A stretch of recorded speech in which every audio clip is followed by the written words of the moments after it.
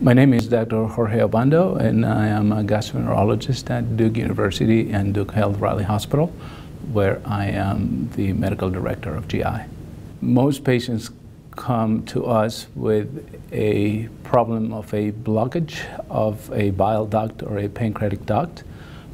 They can also come with other types of GI conditions. What we usually do is take a look at the x-rays that they have had, or we repeat those x-rays at Duke and discuss them as a team and come up with a treatment plan.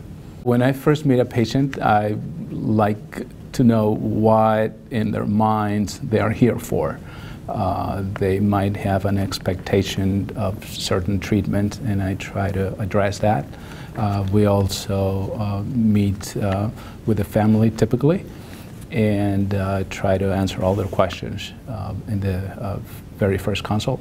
After that, we typically review all their records, which are usually from an outside institution, and again discuss a plan with them. The most rewarding part of my job is the interactions with patients, and if I can help them, that is even better.